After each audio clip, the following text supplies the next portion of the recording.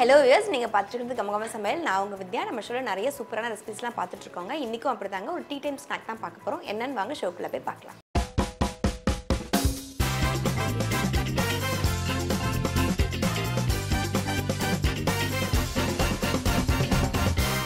இன்னைக்கு நம்ம என்ன பண்ண போறோம்னு பாத்தீங்கன்னா ஒரு டீ டைம் ஸ்நாக்கான Shankarpali தான் பண்ண போறோம். ரொம்ப குயிக்கா பண்ணக்கூடிய ஈஸியான ஒரு டீ டைம் ஸ்நாக்.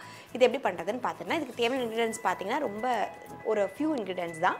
மைதா, ரவை, கொஞ்சமா நெய், சக்கரை இது கூட வந்து பாத்தீங்கன்னா உப்பு ஜீரகமும் நம்ம சேர்த்து பிசைஞ்சு நம்ம வந்து எண்ணெய்க்குள்ள பொரிக்க போறோம். ஃபர்ஸ்ட் நம்ம ஸ்டார்ட் பண்றதுக்கு முன்னாடி எண்ணெயை விட்டு காய வச்சிடலாம். காயறதுக்குள்ள மாவு பிசைஞ்சிடலாம்.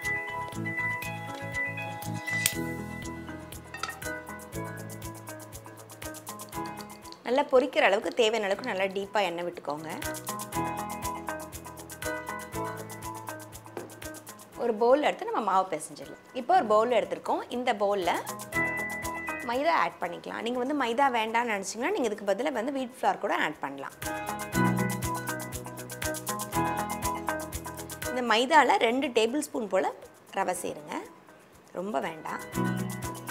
சும்மா ஜஸ்ட் டேஸ்ட்காக தான் நம்ம வந்து லைட்டா தான் sugar ஆட் பண்ண போறோம். இதே வந்து பாத்தீங்கன்னா நமக்கு வந்து Shankarparaன்னு சொல்லிட்டு நம்ம வந்து ஸ்வீட்ல பண்ணுவோம். அது நீங்க பண்ணும்போது வந்து நல்லா நீங்க வந்து ஸ்வீட் மிக்ஸ் பண்ணலாம். இப்போ நம்ம பண்றது வந்து பாத்தீங்கன்னா ஒரு சேவரி தான் பண்றோம். அதனால நமக்கு வந்து அந்த அளவுக்கு ஸ்வீட்னஸ் இதெல்லாம் ஆட் பண்ண வேண்டாம். ஜீரகம் ஃப்ளேவருக்கு ஆட் பண்ணிக்கோங்க. சில பேர் வந்து பாத்தீங்கன்னா ஓமம் கூட ஆட் பண்ணுவாங்க. உங்களுக்கு வந்து ஓமம் ஃப்ளேவர் பிடிக்கும்னா நீங்க அதையும் ஆட் பண்ணிக்கலாம்.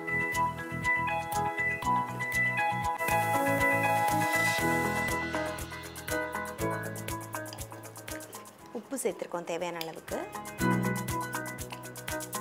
கொஞ்சமா ஃப்ளேவருக்காக நெய் சேர்க்கிறோம். ஃபர்ஸ்ட் இந்த ட்ரை எல்லாமே நல்லா ஒரு மிக்ஸ் கொடுத்துட்டு அதுக்கு அப்புறமா தண்ணி சேர்த்து நல்லா சப்பாத்தி டோ மாதிரி நல்லா சாஃப்ட்டா பிசைஞ்சிடலாம். Shankarpali வந்து பாத்தீங்கன்னா நீங்க வந்து சிம்பிளா நீங்க வந்து பால் காய வச்சிட்டு இந்த சைடு ஈவினிங்ல இது மாதிரி பிசைஞ்சு நீங்க செஞ்சாலே குயிக்கா முடிஞ்சிரும். காஃபியோட பாத்தீங்கன்னா நமக்கே ஒரு காஃபி இல்ல டீயோட நமக்கு வந்து ஏதாவது ஒரு ஸ்நாக்ஸ் சாப்பிடணும்னு நினைச்சோம்னா இந்த மாதிரி நீங்க வந்து குயிக்கா பண்ணிடலாம். நீங்க பால் காயற நேரத்திலேயே இது வந்து நீங்க செஞ்சு முடிச்சிடலாம். நம்மளே வீட்ல இருக்கும்போது பாத்தீங்கன்னா நமக்கு வந்து டீ காஃபியோட ஏதாவது சாப்பிடணும்னு தோணும் ஸ்நாக். அந்த டைம்ல இந்த மாதிரி நீங்க ஒரு பக்கம் பாலை காய வச்சிட்டு இந்த மாதிரி சிம்பிளா நீங்க வந்து ஒரு ஸ்நாக் பண்ணி நீங்க வந்து டீயோட சர்வ் பண்ணலாம். ரொம்ப குயிக்காவே முடிஞ்சிரும். இதுல ஃபைனலா ஒரு 1/4 ஸ்பூன் மட்டும் நம்ம நெய் போட்டு நம்ம இத கோட் பண்ணிடலாம். நீங்க பிசைஞ்சு வைக்கும்போது இப்படி மேலே கொஞ்சமா எண்ணெயோ நெய்யோ போட்டுட்டீங்கன்னா நமக்கு ஓரளவு காயாம இருக்கும்.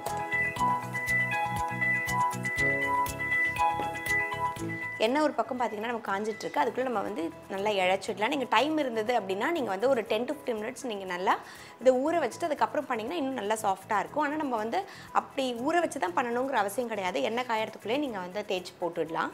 இப்போ இதுல இருந்து ஒரு சின்ன பவுலா எடுத்து நம்ம யூசுவல் சப்பாத்தி மாதிரி நம்ம வந்து தேய்ச்சிடலாம்.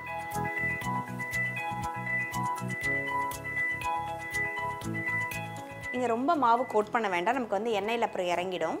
அதனால லைட்டா நீங்க எடுத்து ரொம்ப தின்னா நீங்க வந்து இத தேய்க்க கூடாது. ஓரளவுக்கு நமக்கு வந்து திக்னஸ் இருந்தாதான் இத நம்ம பொரிக்கும்போது பாத்தீங்கன்னா நமக்கு வந்து நல்லா எழும்பி வரும். அதனால ரொம்ப தின்னா தேய்ச்சிராதீங்க.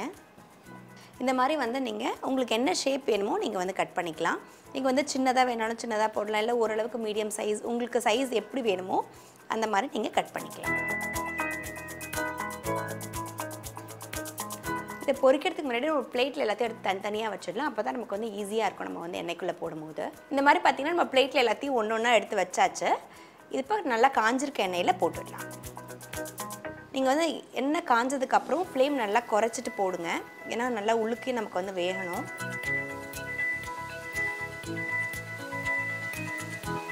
இந்த மாதிரி பாத்தீங்கன்னா ரெண்டு சைடும் நமக்கு வந்து நல்லா கோல்டன் பிரவுன் வர வரைக்கும் நம்ம வந்து வெயிட் பண்ணணும். நம்ம சிம் ஃபயர்ல வச்சிருக்கிறதுனால நமக்கு உள்ளேயும் நல்லா வேகணும். நீங்க டைம் கொடுத்து நல்லா குக் பண்ணும்போது நமக்கு வந்து அது நம்ம ஏர்டைட் கண்டெய்னர்ல ஸ்டோர் பண்ணி நல்லா ஒரு 10 நாள் இருந்தாலுமே உங்களுக்கு வந்து ஒண்ணுமே ஆகாது. இதுல என்ன கெட்டு போடுறதுக்கு நம்ம எதுவுமே போடல. நல்லா கிறிஸ்பியாவும் இருக்கும் உங்களுக்கு. அதே சமயம் டேஸ்ட்டுமே உங்களுக்கு வந்து நல்லா வந்து ஒரு 10 days வரைக்கும் ரொம்ப நல்லா இருக்கும். நீங்க அதனால நல்லா வேக விட்டு நல்லா கிறிஸ்பியா மட்டும் எடுத்துருங்க. இப்போ நம்ம போட்டிருந்த Shankarpali எல்லாமே நல்லா பொரிஞ்சிருச்சு. இதை வெளியில எடுத்துடலாம். நீங்க இந்த மாதிரி ஒரு டிஷ்யூ பேப்பர் எடுத்து வைக்கும்போது எக்ஸ்ட்ரா ஆயில் எல்லாமே நமக்கு வந்து அப்சர்வ் ஆகி நம்மளுடைய Shankarpali சூப்பரா ரெடி ஆயிடும். இதே மாதிரி நம்ம மிச்சர்க்க எல்லா மாவுலையும் திரட்டி போட்டுடலாம்.